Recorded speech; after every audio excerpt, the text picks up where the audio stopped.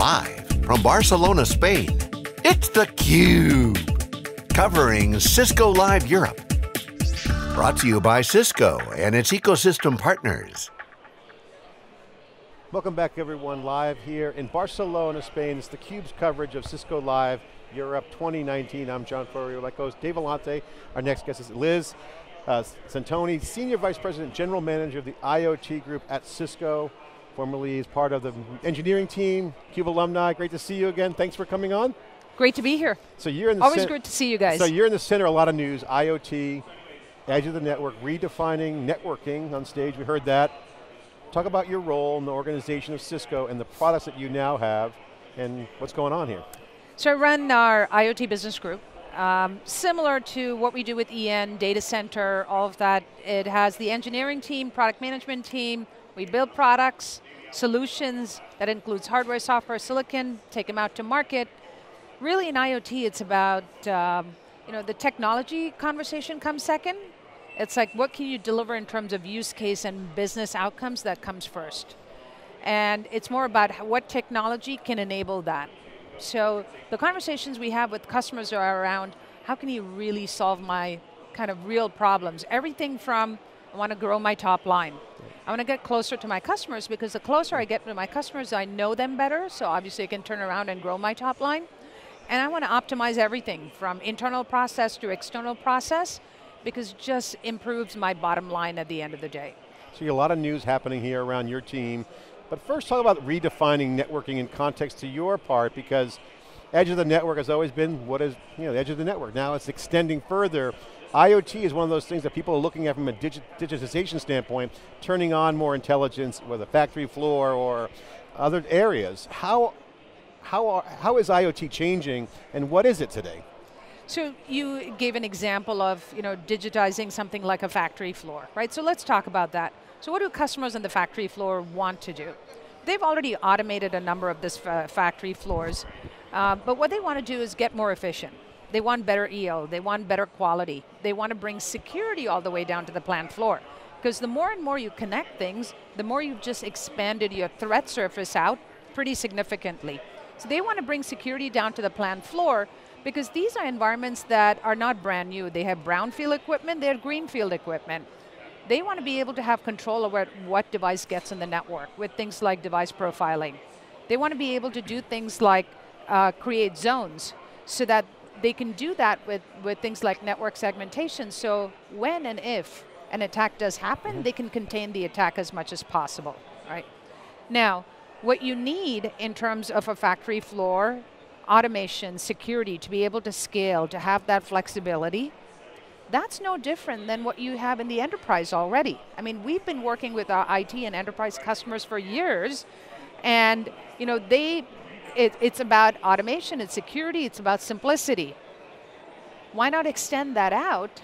The talent that IT has, the capability that has, it really is a connective tissue that you're extending your network from that carpeted space or your clean space into outside of the office or into the non-carpeted space. So it's perfect in terms of saying it's about extending the network into the non-traditional space that probably IT doesn't go into today. Well, right, and it's a new constituency, right? So how are you sort of forging new relationships, new partnerships?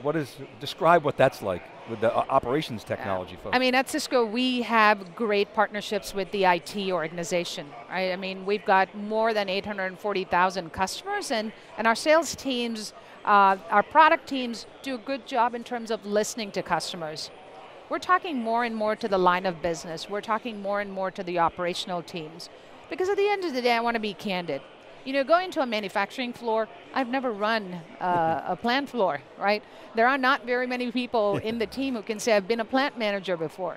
They know their processes. They're concerned about 24/7 operation. Hey, I want to be in compliance with the fire marshal. Physical safety of my workers. We come in with that IP knowledge, that security knowledge that they need. It's a partnership. I mean, people talk about IT and OT convergence. Usually convergence means that somebody's going to lose their job. This is more an IT and OT partnership. And most of these digitization efforts usually come in for at the CIO level or a chief digitization officer. We've got good relationships there already. The second part is, Cisco's been in this for quite some time. Our teams already have relationships at the plant level, at the grid level, operator level, in the oil and gas area. But we need to build more and more of that, because building more and more of that is really understanding what business problems are they looking to solve, then we can bring the technology to it. Liz, what's that in the enablement? You mentioned partnership, because that's a good point, because people think, oh, someone wins, someone loses. The partnership is you're enabling, you're bringing new capability into the physical world, from wind farms to whatever. What does the enablement look like? What are some of the things that happen when you guys come into these environments that are being redefined and reimagined, or for the first time?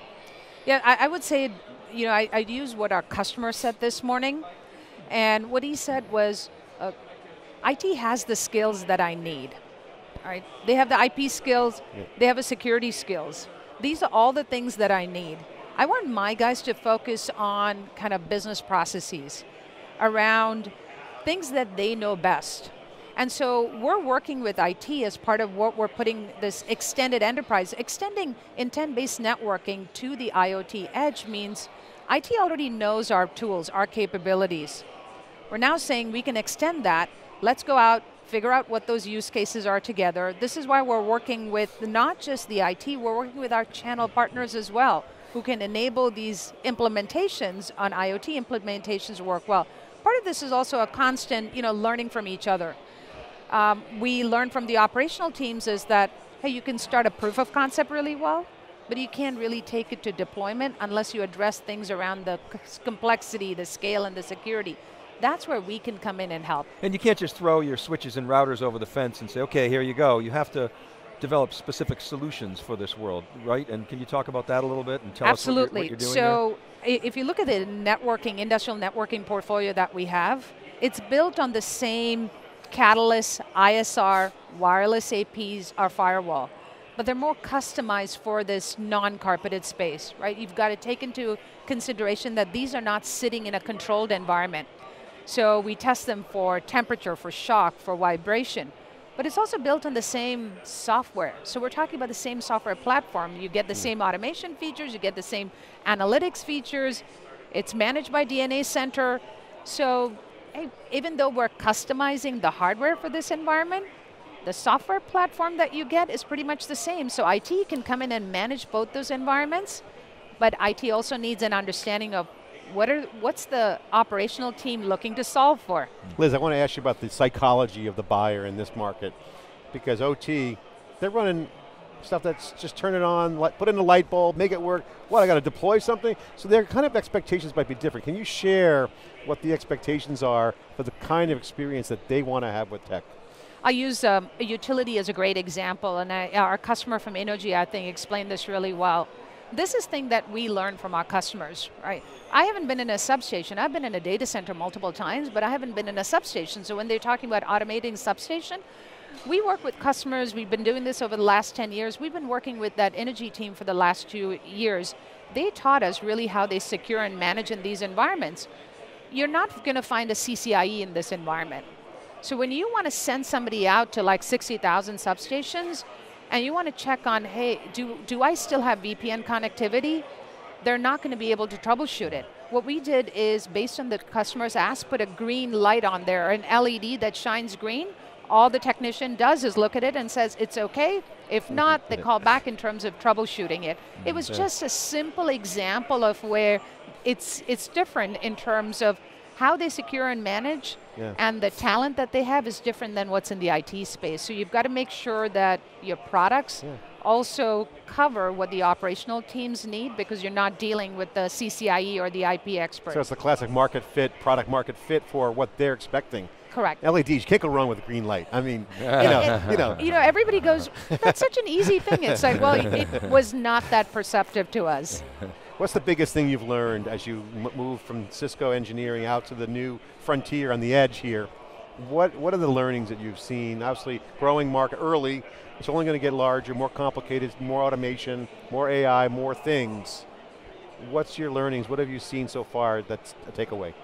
So I'll say, I'm still in Cisco engineering. The reason we're in IoT is that A secure and reliable network. That's the foundation of any IoT deployment. Right? You can go out and buy the best sensor, buy the best application, buy the best middleware, but if you don't have that foundation that's secure and reliable, those IoT projects are not going to take off. So it's pretty simple. Everyone's network is the enabler of their business outcome, and that's why we're in it.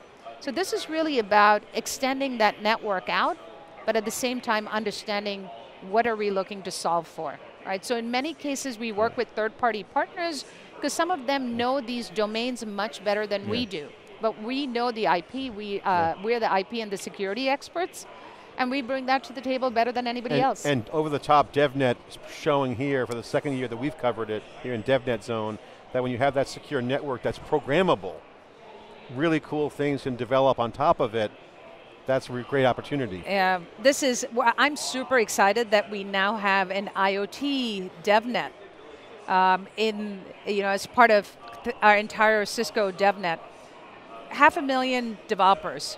Susie, we and team done a fabulous job. There's more and more developers going to be starting to develop at the IoT edge, at the edge of the network, right?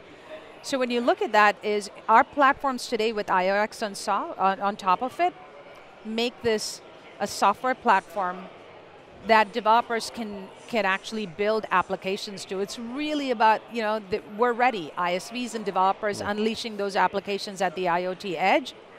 And with Susie making that available in terms of the tools, the resources, the sandbox that you can get, it's like we expect to see more and more developers building those applications at the edge. We got to talk about your announcements, right? So exciting set of announcements. What's the hard news? So we launched 4 things today as part of extending IBN, or intent-based networking, to the IoT edge. The first one is we've got 3 new Cisco validated designs. So think of a validated design as enabling our customers to actually accelerate their deployments. So our engineering teams try to mimic as much as possible a customer's environment.